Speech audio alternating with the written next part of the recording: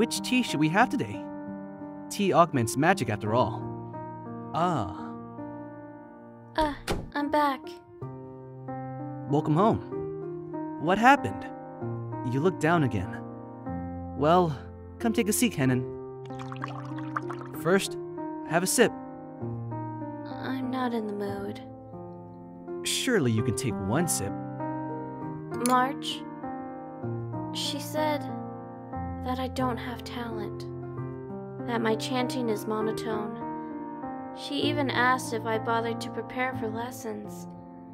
She said that at this rate, no matter how long I keep at it, I'll never become a good witch. All the other girls were looking at me and giggling while she lectured me. I got so embarrassed listening to them that I just ran out of the class. I'm such an idiot. How could that be true? I know better than anyone else how you practice over and over again, late into the night. But my magic created your bow tie and vest, and even they're all raggedy. No matter how much I study, I never get any good at it. I'll never be a good witch.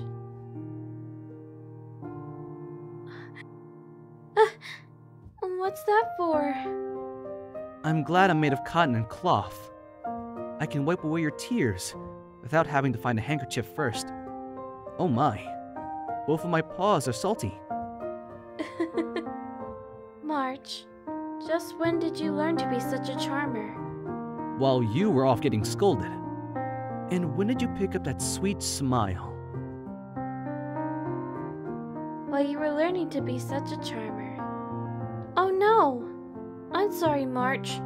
You went through the trouble of making me tea and it's gotten cold. Just wait a moment, I'll get some hot water. Henan, I really do like my tie and vest.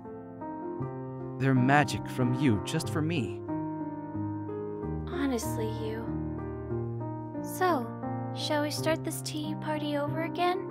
Tea augments magic after all.